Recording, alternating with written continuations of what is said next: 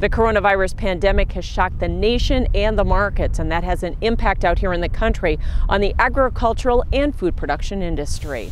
Ag prices have dropped like the stock market on fear of recession, especially the cattle market. If you're forced to sell right now, it's really a tough time, and obviously cattle, any livestock, is not something that has a shelf life that you can just let it string out for a couple months. They have to go when they're ready. There's also fear of slower long-term demand. People are still going to eat, whether it's at a restaurant or whether it's at home, but still people are going to start economizing because if they're laid off from work, I think everybody's going to be real cautious. Another concern is adequate labor for food and meat processing.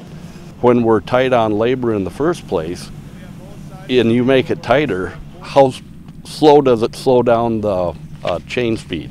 He says farmers and ag workers can't telecommute, but must be hands-on to feed Americans.